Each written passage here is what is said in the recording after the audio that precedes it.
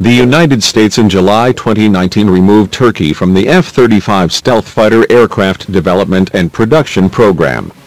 At that time, the Turkish government insisted on buying a Russian-made air defense missile system that U.S. officials feared could collect sensitive data on the F-35, data that could be utilized by Russia, reports National Interest. Ankara has planned to buy as many as 100 F-35 fighters to equip the Air Force and even potentially to be placed on new amphibious assault ships. And right now Turkey is looking for new high-tech fighter planes elsewhere. But the offer might not include anti-radar stealth warplanes like the F-35.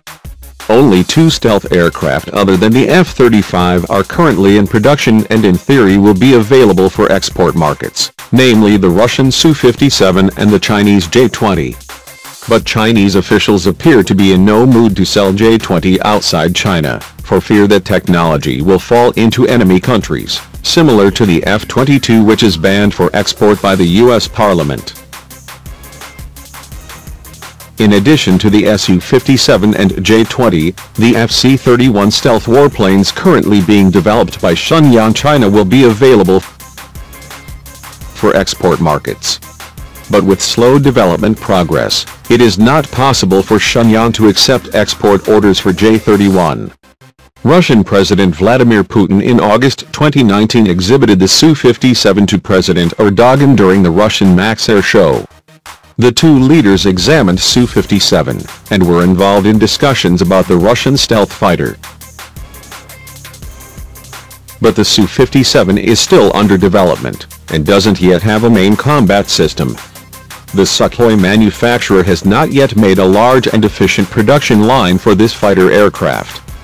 And Moscow almost certainly does not have the money to buy a large number of stealth aircraft, which means the price per Su-57 unit can be relatively high. Putin in May 2019 claimed that Sukhoi had reduced the price of Su-57 by 20%. The Russian president announced that the Kremlin in 2027 would buy 76 units of Su-57 instead of just 16, as had been previously planned.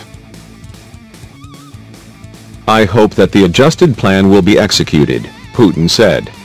But it is still unclear whether the Sukhoi manufacturer will really be able to build 76 Su-57s for Russia. In contrast, Russia's Su-35 has completed development, and has already been produced for several customers including Russia and China. Turkey and Russia in September 2019 reportedly began discussing the possibility of Turkey's acquisition of the Su-35. But the Su-35 is a conventional fighter and has no stealth features.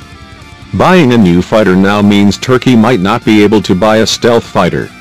It is not without reason that Ankara has launched the development of its own anti-radar fighter aircraft, the TFX.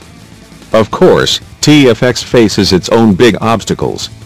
The total cost is around $100 billion to develop, build and operate stealth warplanes, according to the assessment of Japanese Air Force General Hideyuki Yoshioka, who in 2011 helped oversee Japan's own stealth combat program. The F-35 spends around $10 billion from the United States defense budget of around $700 billion per year. That's about 1.5%. And barely affordable. Turkey, on the other hand, spends only $20 billion each year on its armed forces. Try to compare it with the need to provide a budget of $100 billion for stealth combat programs. All things considered, the Su-35 might become the next Turkish fighter. And that could take a long time before Turkey follows up on Su-35 with stealth warplanes.